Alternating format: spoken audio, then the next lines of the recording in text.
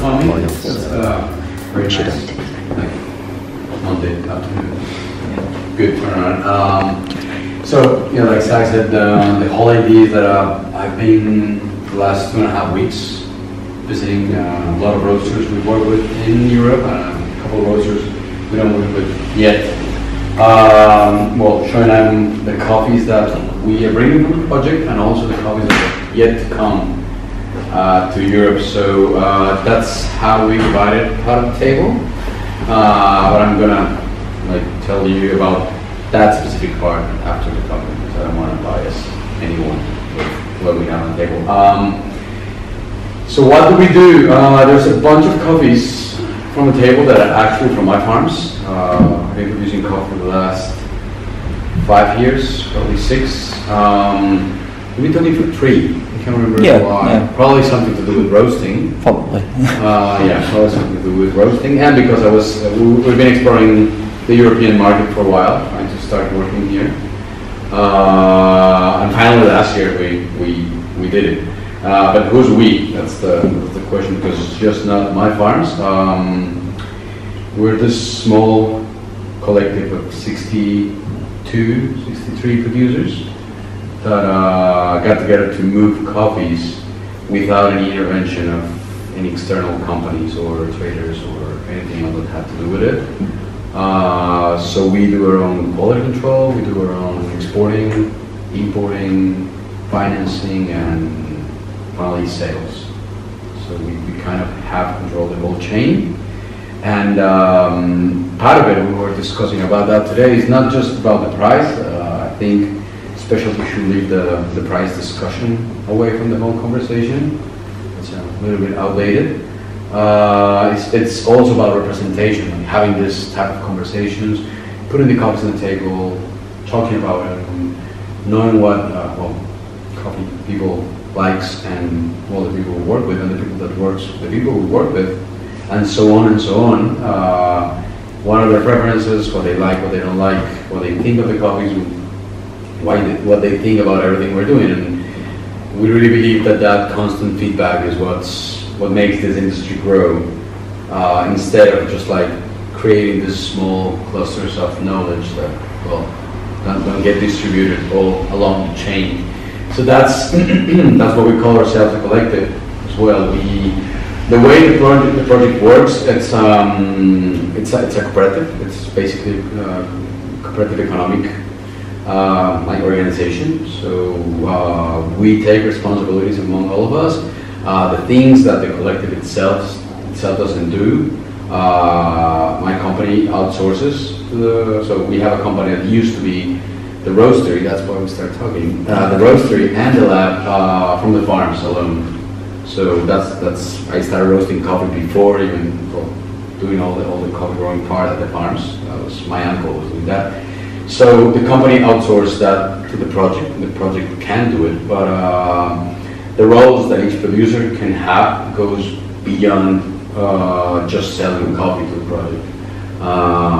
There's also, you can do your quality control, you can do your own milling, you can do your own bagging, you can do your own sales, and you as a producer can even do your own financing, and that will bring you up the scale. So you won't just earn as a producer, as one that is selling the coffee to the project, but also in all these other roles that you can be part of. So I do that. My business partner does that. She's the biggest producer of the project. There's a couple of her coffees here. She's the biggest producer of the project and the biggest financer actually of the project. There's another guy I've been working with for almost 9 years. He's also a roaster. He roasts for a local coffee shop, and he's the quality director of the farm. His coffees are also here, and he's also part of the that same idea. And he's taking part of his quality control and some of the other roles. Why opening this possibility to people is the same as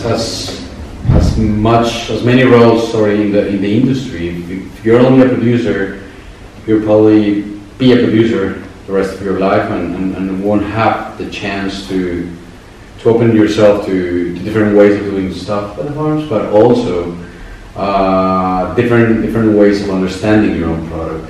So if you just grow the cherries, depulp them, and throw them in a tank and wash them, well, you'll never learn what changes will they be in your fine quality if you dry the coffee in certain ways. But if you start drying it and start selling it on a platform that gives you feedback, you'll have a better idea. But you'll have an even better idea if you roast your coffees, learn how to roast them, learn how to cup them, and then you're able to tell your final quality. You know, so the whole idea of the project is not just being a handful of people managing another bigger group of people, which is usually what happens, but a lot of people coming together on the roads they want to, and as far as they want to, because there's producers that they don't want to do it, they just want to sell the coffee and have a good revenue, have a good profit out of it, or revenue out of it, and there's also that chance. So at the end of the whole operation, we call each export a volume. So each export is a determined, finite project. At the end of each volume, all the profits go back to all the members of the collective. So it's technically, analysts like me calling it that way, but it's technically a non-profit project. So we basically give everyone the responsibility of being part of the project, not just once again as producer, but also as an investor or kind of it, like a partner.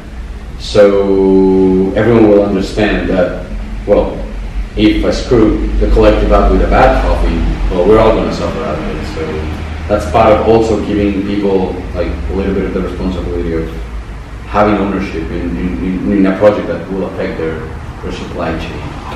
So the coffees we're copying, they come from 5 different regions in the country. If you're familiar with Colombia, Colombia has probably the biggest diversity of profiles, regions, sub-regions, varietals, processing styles, and coffee ecosystems. We call them like ecotops. We call it, but that word doesn't translate to English. So let's call it coffee ecosystems. In the world, we can identify 26 just by terroir and conditions, and we call it environmental conditions. We identify almost 26 different profiles within the country itself.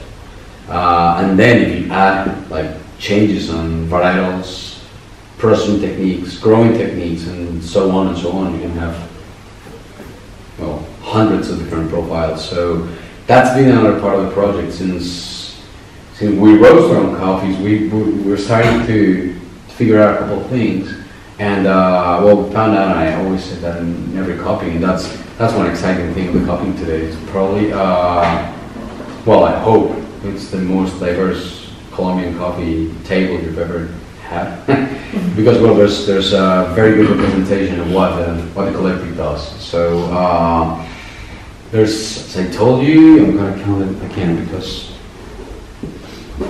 there's 6 different regions with a couple of different sub-regions actually.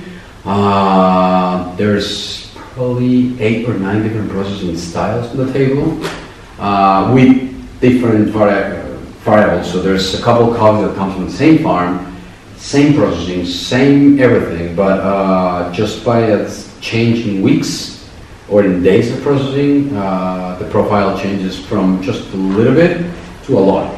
There's a coffee that's like diametrically different, and it's basically just 1 day difference between the 2 coffees. Same farm, same everything, which is that one is pretty interesting. There's a couple of washed coffees that don't taste too much like a Colombian classical wash, and there's some varietals as well. So, well, you know, most of Colombia's hybrids, Colombia, Castillo, Tavis probably. So yeah, there's also different varietals, but also like what they will call like pure varietals, or something that's not a hybrid on itself. So, well, I think that's it for the introduction. Awesome. Let's pour some water and yeah, let's get some water going.